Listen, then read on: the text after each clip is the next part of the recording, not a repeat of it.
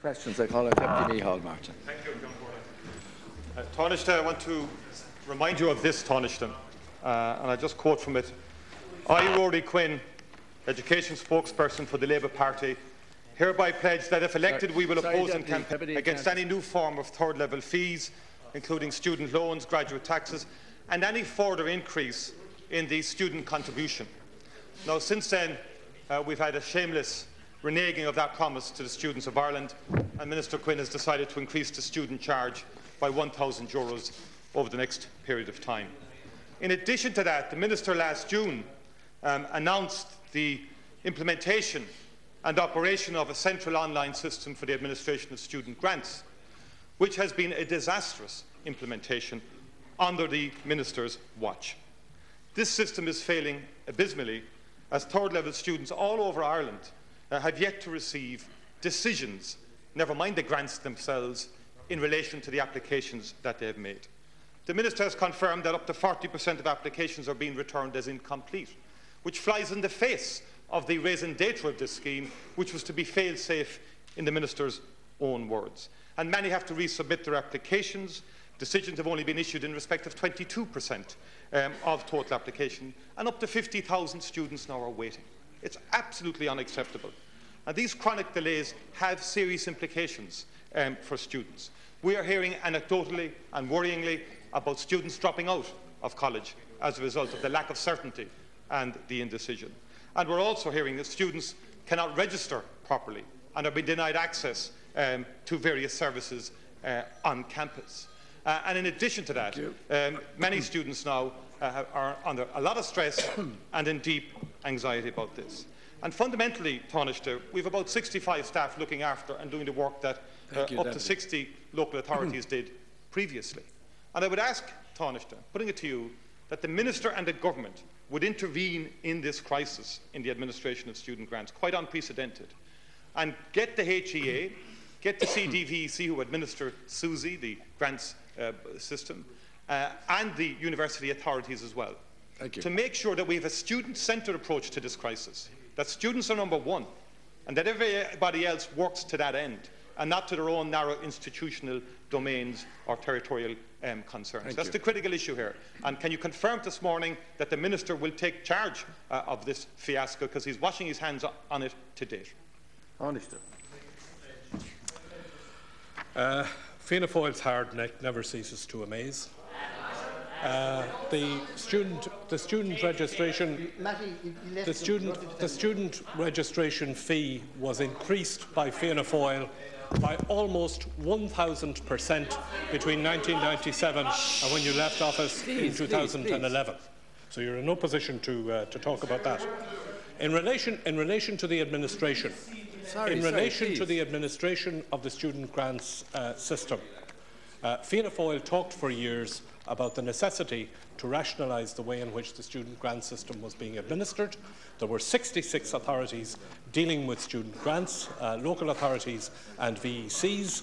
The Minister for Education has given that now to one authority. There's one body, the Student Universal Support Ireland, which is being run by the City of Dublin VEC, which has responsibility for the processing of student grants for first-time applicants.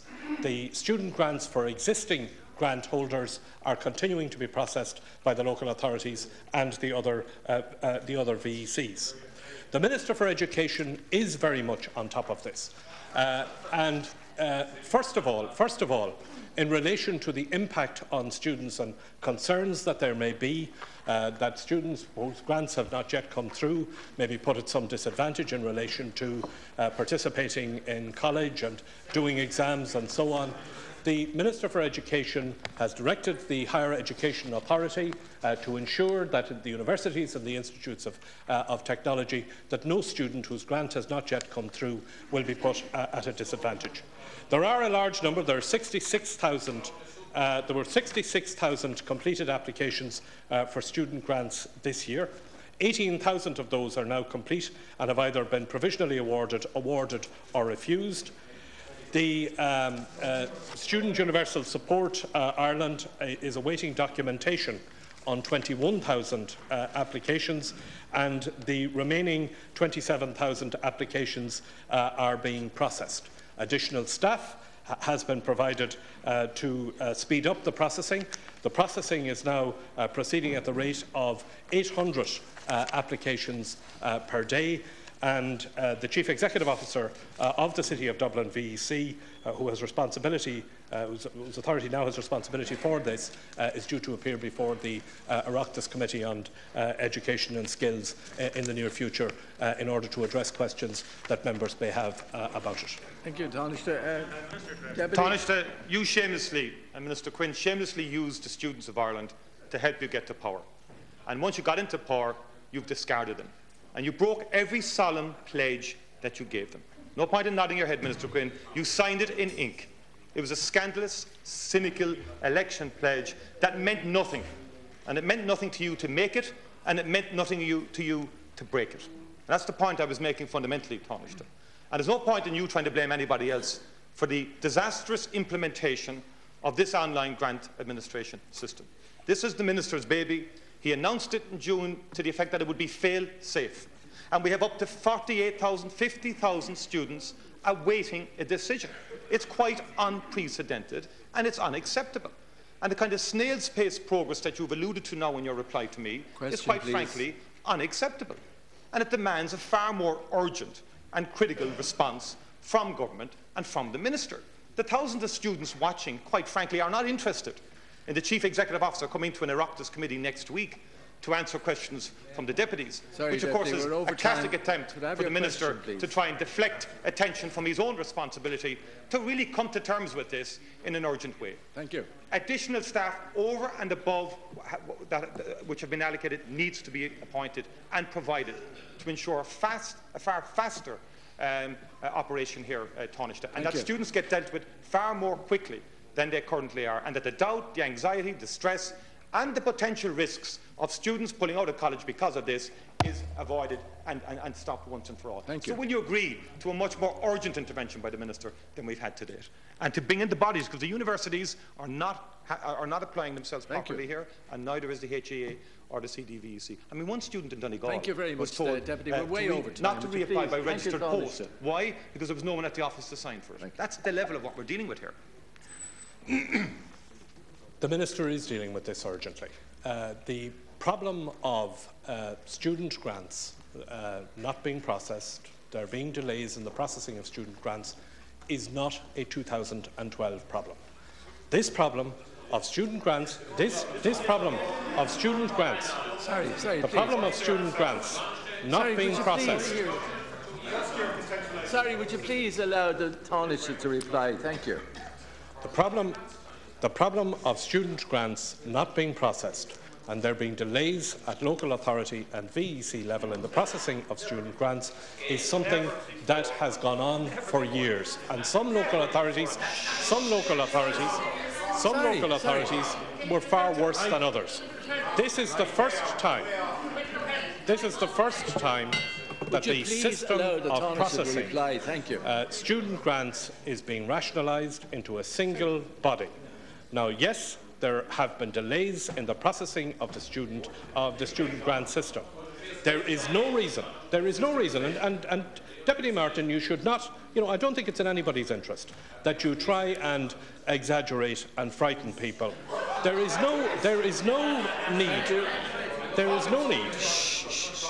no need for anybody to be talking in terms of withdrawing from college. The Minister for Education has already made it clear through the higher education. Will you please listen to the answer? I mean, you keep chattering and twittering instead of listening to the answer that I'm giving you. If you're serious about the issue, Deputy Martin, I'm quite happy to give you the answer.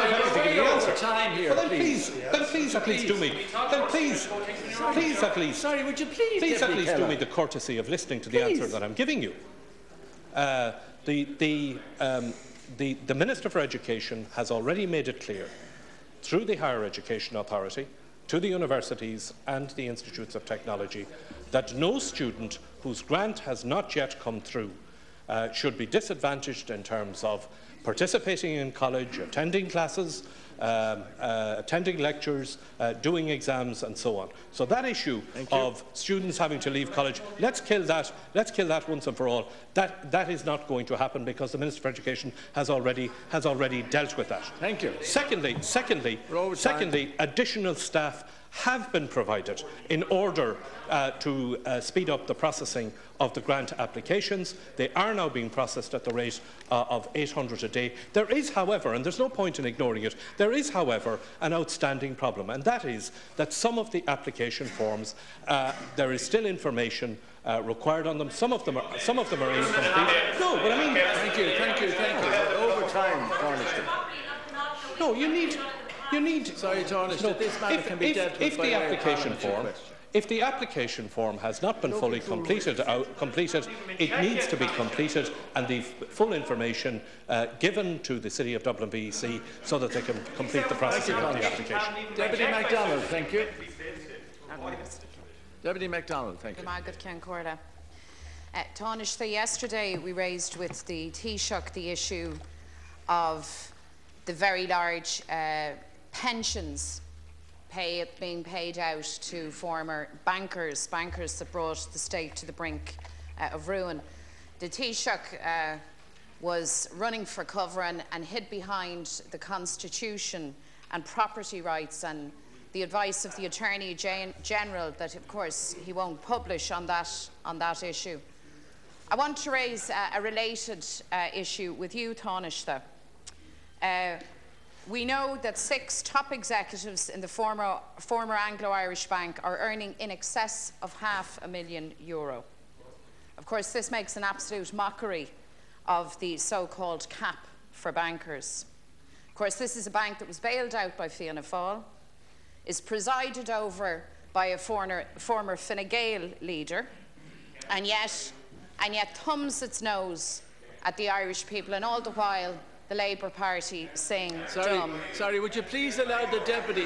Sorry, would you... As the budget grows... Would you please allow the deputy without interruption? Thank you. As the budget draws closer, and many people, including students, it has to be said, are raging that the very ones who brought the state to its knees continue to enjoy exorbitant pay and pensions. Now, I understand from a response to a parliamentary question that Minister for Finance Michael Noonan actually asked Alan Dukes in April last to reduce the pay of these bankers, and Mr. Dukes told him to get lost. Thank you. So, do you think it's acceptable, Tánaiste, that a former Fine Gael leader, who, by the way, and it's Alan Dukes, continues himself to claim a large ministerial pension, who presides over this bankrupt, toxic bank, and yet tells the government to get lost? Tánaiste. I do not think it is acceptable that former executives of Anglo-Irish Bank, as it is in this case, or former executives of any of the other banks that had to be bailed out with Irish taxpayers' money, should be on pensions of over €500,000 a year. Neither do I think that it is acceptable that executives of the current IBRC should be on salaries of that scale. And neither does the Taoiseach think that it is acceptable, and neither does the Minister for Finance. And that is why the Minister for Finance told the IBRC in April that those salaries should be reduced. And that is why the Minister for Finance has undertaken a full review of those salaries that are being paid. And of course you know that because he wrote to the finance spokespersons of each of the political parties in this House in the summertime, informing you that that review was underway. He has in recent weeks secured the assistance of financial advisors from Mercer's to work through the various options as to how this will be dealt with. So I want to make it very clear, because this is something that is not acceptable to the government. It is not acceptable to the people of this country who have had to suffer the consequences of what these banks did and the way in which they were managed and the way in which they were run. And it is not acceptable that former executives of these banks are on these kind of pensions, and it is not acceptable that current executives of the IBRC in particular are on these levels of salaries. It is something that is being reviewed and looked at by the Minister for Finance, and it is something that is very much in hand by the government. Thank you. Deputy MacDonald, thank you. Tánaiste, it is equally not acceptable that the government continues to take a hands-off approach in all of these matters. You see, you're very quick to move in and make the cuts where you see you have what you would possibly consider a soft target. But I can't help but be struck by the fact that you step very gently around these senior banking executives. It's not acceptable either that a former minister and former Fine Gael leader who is involved with this bank tells the Minister for Finance to get lost, because that's what happened when that conversation took place in April. They're not going to come at salary cuts voluntarily. So Tánaiste, the hands-off approach, the gently approach that you reserve for the high flyers within banking simply is not going to work. It's not acceptable either that a former leader of your own party, and now allegedly a public watchdog in AIB, I refer to Dick Spring. Sorry, would you mind putting a supplementary? Thank you. I refer to Dick Spring, was in place when all of these gold-plated pension arrangements were put in place. Deputy, would you please adhere to the chair? You're over time. Would you please put your question? So, you say that all of this is unacceptable and abhorrent to you. Well, let's take you on your word. You see, a review and kicking the can down the road is not going to cut it. What are you going to do now? What are you going to do in advance of December's budget to put these matters to right and to stop the practice where these executives are on salaries of over €500,000? That needs to stop. Deputy, I won't ask you. They deserve at least that. No, this government, Deputy MacDonald, didn't have to wait at all for either Fianna Fáil, or who were responsible for the bank bailout, or Sinn Féin, who supported the bank bailout, to raise this issue here in the House. We're already dealing with this issue. We're already dealing with this issue. It's not acceptable to the government. It's not acceptable to the people of the country that either these levels of pensions or these levels of salaries should continue to be paid.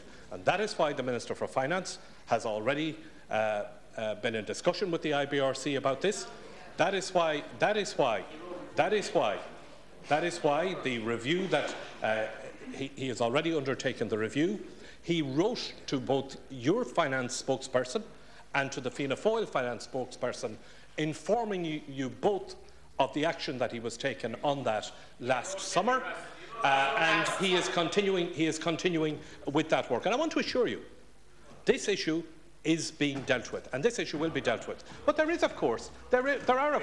we've inherited a particular problem here, and the particular problem that we have inherited is that Fianna Fáil approved contracts for those people, and we have to find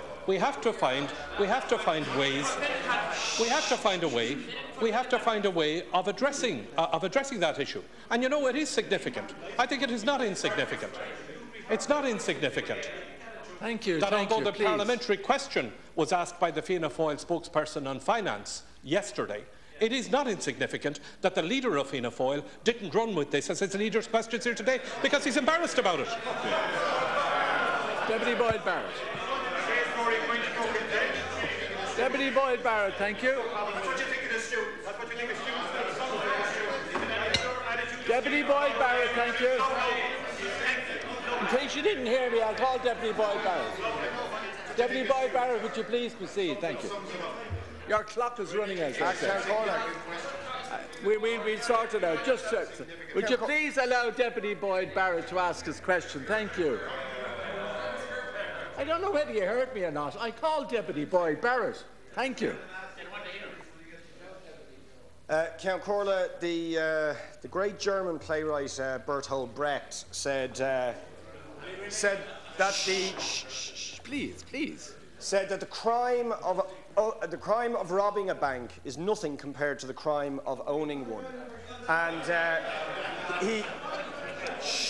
his words written in the 1930s. Listen, the next person that's going to cause trouble is going out. Now, that's it. Would you please allow the deputy ask his question without interruption? Thank you.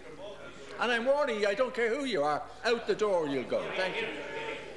And I would put it to you, Tánaiste, that the situation with the pay and pensions of bankers and banking executives, both current and former, in this country really does give a new meaning to the word bank robbery.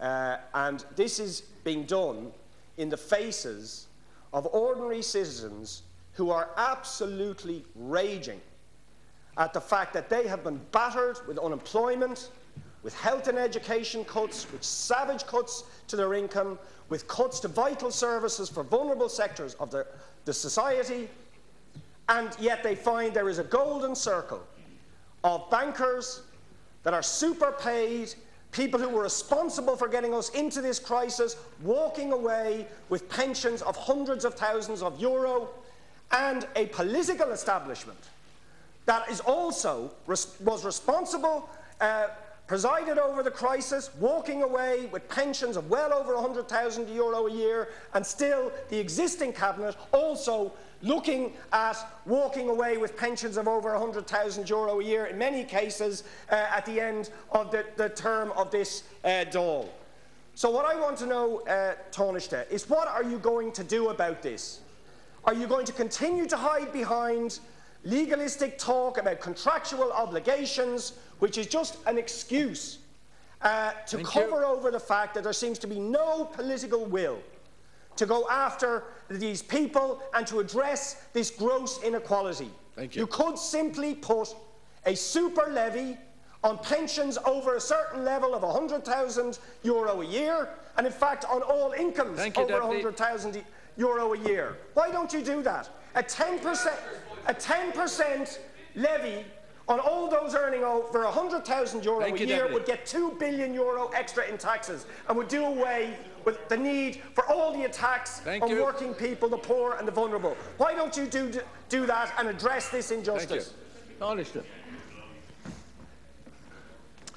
I agree with Deputy Boyd Barrett that people who have suffered as a result of what has happened to this country, the way that Fianna Fáil mismanaged our economy, the way in which the banking system was dealt with, people who have suffered loss of employment, loss of businesses, people who have suffered loss of services in education and health and elsewhere, that people are indeed justifiably angry when they see that some of the people who were responsible for all of that, including people who worked in the banking system, are walking away with huge pensions and, in this case, retaining huge salaries within the banking system.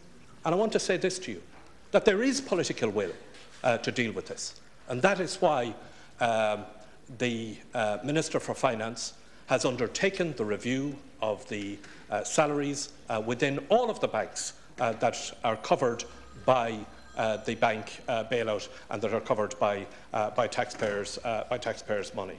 And the range of options, he's looking at all of those. You asked me, Deputy Boyd Barrett, why don't we put a 10% levy on pensions over 100,000? You know, it would be good if you paid attention to what actually goes on here. In July of this year, my colleague, Minister Howlin, brought a bill before this House and had it passed to put a levy not of 10% on pensions over 100,000, but a levy of 20% on pensions over 100,000. You didn't even miss it. Deputy Boyd Barrett. First of all, you didn't listen to me, Tánaiste, because what I actually said is on all incomes. I did. Sorry. Shh. And would you put your supplementary question, please? What I asked you is why don't you put in the current budget, instead of further attacking working people, the poor, the vulnerable, imposing health cuts, education cuts, increasing student registration fees, why don't you put a 10% super levy on all incomes over €100,000 a year? And that would give us a clawback not just on people earning gross pensions who worked in the public service or politics or in banks, but on all of these people, this golden circle, who are being insulated from the impact of austerity, instead of attacking the vulnerable and people who've been battered and hammered unjustly with the costs of the current financial crisis. I ask you, Tánaiste, why is it, if there is political will on this matter, why is it the political will proves very effective when it comes to attacking lone parents, making disability cuts, making cuts in health or education or in social welfare, but the political will seems to be far less effective when it addresses the gross inequalities of wealth and income and pension in this country? Thank you. So where is the results from the political will if you say it exists? Thank you. Tánaiste.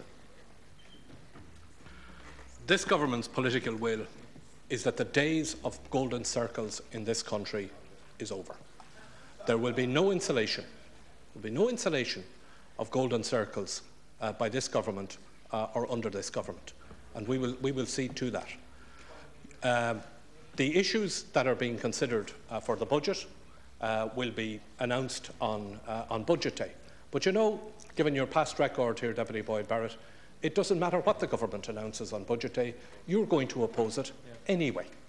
But let's be clear, there is no toleration in this government for golden circles, whether they're golden circles of past banks or present banks or anywhere else.